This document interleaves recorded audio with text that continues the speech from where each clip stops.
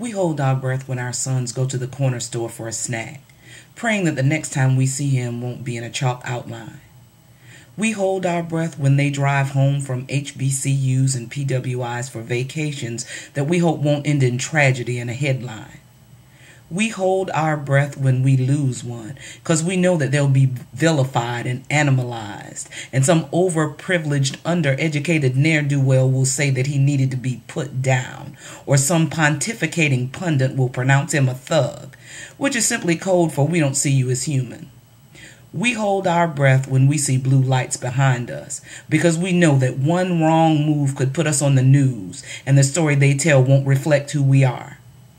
We hold our collective breath, waiting for the day when we are seen as more than the political agendas that you use to hide your white guilt. We've held our breath for so long that we can't breathe. It's time to breathe.